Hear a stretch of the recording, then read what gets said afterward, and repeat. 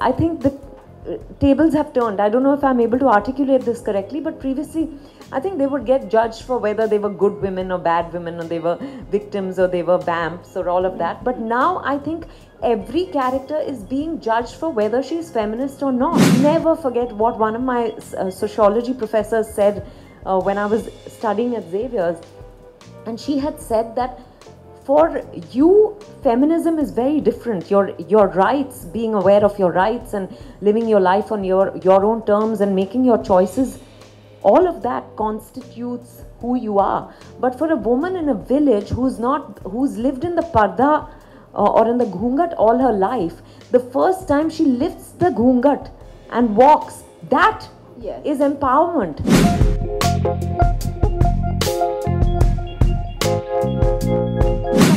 You know, for not just a mathematician she was, everyone knows that she was a wizard, but for the woman she was, I didn't know that side to her.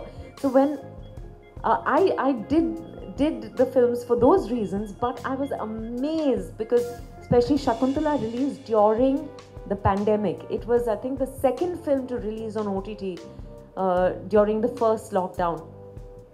And the number of people who wrote to me after it, you know, on Instagram, on social media, on even people who had access to my number wrote to me directly saying they've sent me videos of their children playing Shakuntala, of wanting to learn maths. Same thing happened after Mission Mangal.